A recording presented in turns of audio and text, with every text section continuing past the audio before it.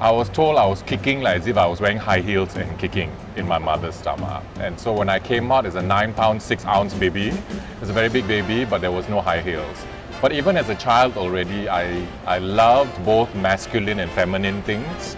I think from then already, from young, I loved, because I love to dress up, I love to just try different things. So I think from that young age already, I didn't know I was a drag queen then, but yeah, now I know I'm a drag queen. I'm 37, now only I know, right? Yeah.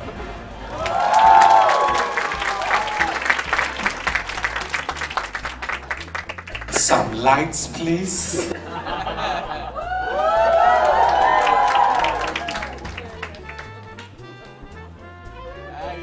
Shelah says life's a drag. So Shelah says life's a drag because sometimes, especially nowadays in our little town in our country called One Malaysia, there are little things that get us angry, irritated, sad, and it can be quite a drag.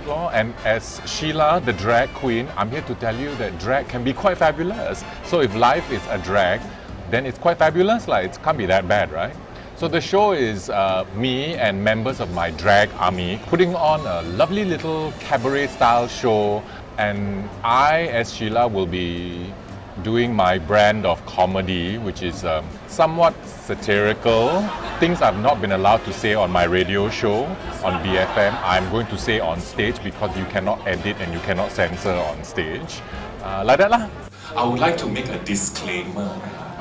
This is a claim that I will diss at any given time. So I may end up offending some people by some of the things that I'm saying. Again, I will say these things, you have no control over it.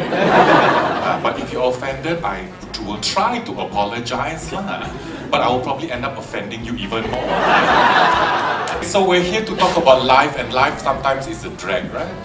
And I'm a drag queen, right? This is what someone I really respect said. We are all born naked, but the rest is drag. You get it? Because every day we have to put on some kind of costume to walk out the front door, to become the people we are expected to be. So really everyone is in drag lah. It's just I choose to wear more makeup than you lor.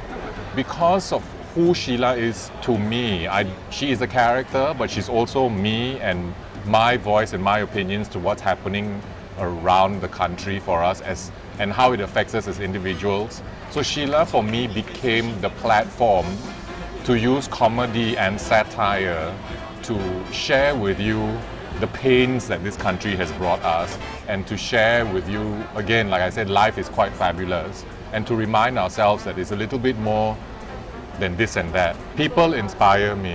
Everything inspires me. I think it's the joy of being in theatre where we're supposed to react, to absorb everything that happens around us. So with my comedy also, it's very reactionary to what's happening, what I read in the papers, what people are talking about, what's pissing us off, what's making us happy, what's pissing me off, what's making me happy.